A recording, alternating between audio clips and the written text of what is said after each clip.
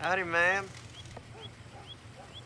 Originally, I thought that the title of the film was Night of the Woman, and I thought it was an interesting title considering the subject matter, and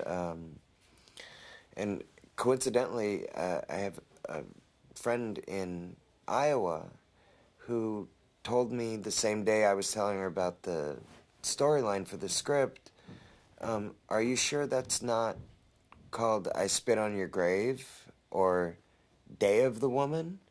And I said, I don't think so, but maybe let me check it out. And I did some research online, and I found out that I was doing a remake of I Spit on Your Grave. And although I had never seen the film, I was instantly 100% more excited, because even if you've never seen the film, I feel like everybody's heard of the title.